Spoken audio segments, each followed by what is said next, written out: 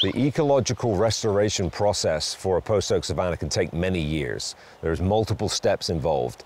One of the primary challenges with post oak savanna is the amount of fire suppression that's occurred over the last 150 years, and the increase in both tree density and brush species that have grown up in the savanna, converting it from an open, almost like a prairie with trees, to a woodland or forest. The post oak savanna is thought of as a transition zone from the grasslands further west and the forests that are further east. So a savanna is essentially a prairie with some trees, if you will.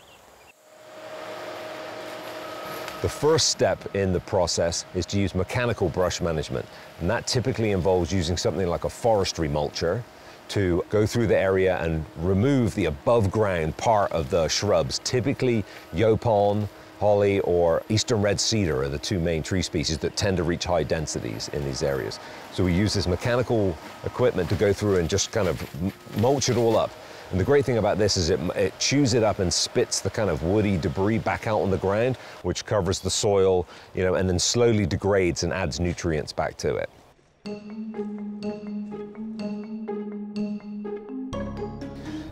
Unfortunately, that doesn't kill the yaupon that occurs in these savannas, so we need to follow back up with a herbicide treatment.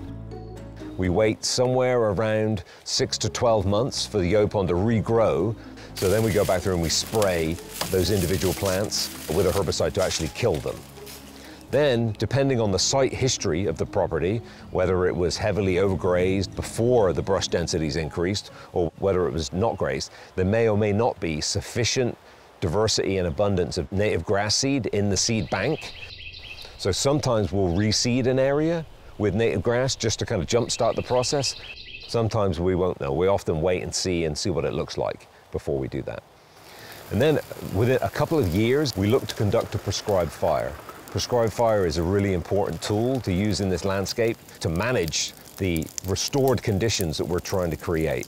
The mechanical brushwork and the chemical brush control can cost anywhere between $1,000 to $1,400 per acre, whereas fire can be as cheap as $30 an acre to implement on the land.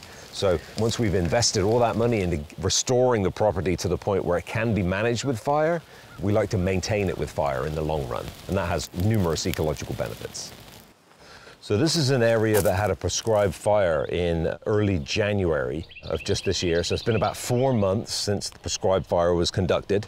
And you can see all the regrowing forbs and little blue stem clumps here. It's almost like the burn never happened. It's amazing. The space between the clumps has really opened up. It's burned off all the old vegetation and allowed a lot of sun to hit the ground to generate growth in a bunch of new plants that just wouldn't have been able to outcompete the grasses here before.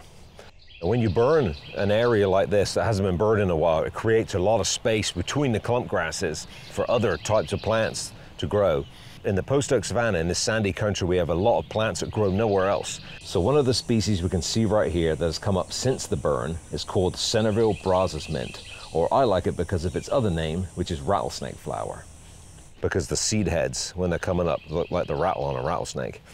And this is found in only a couple of counties in the post oak savanna here in central Texas. It has this beautiful purple flower, and we see a big patch of it all around me here. And this has come up this year, and probably only came up because we burned off a lot of the old material that allowed it to get sun and to grow this year. This is really exciting. This species was not reseeded. This has come up from the seed bank. This is something that has directly benefited from the result of the fire, and this is one of our plants on the species of greatest conservation need list.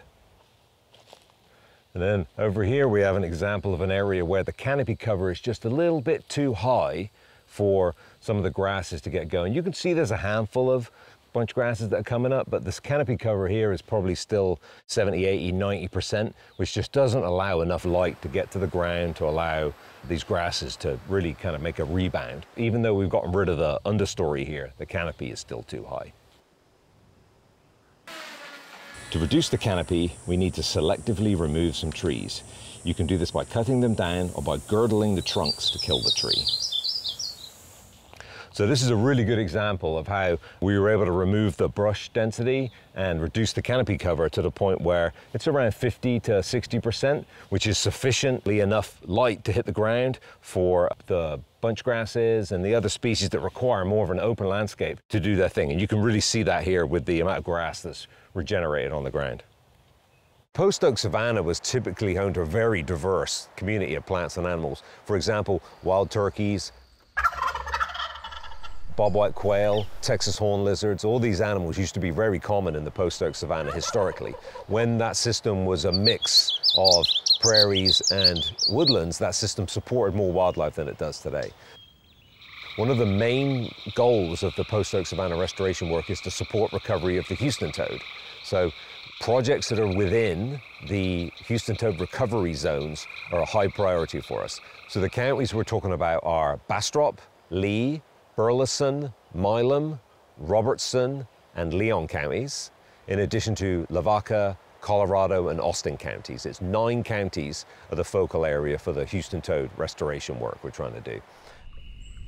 Texas Parks and Wildlife and the U.S. Fish and Wildlife Service both run programs that will support private landowners to restore Post Oak Savannah systems. We can provide anywhere from 50 to 75% cost share on the restoration work, which can be considerable.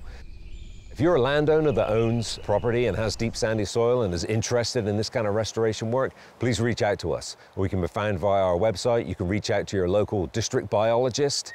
We'd love to arrange a site visit to come and talk to you about your management goals and how our programs can help you achieve those, as well as support some of this wildlife we're really interested in supporting too.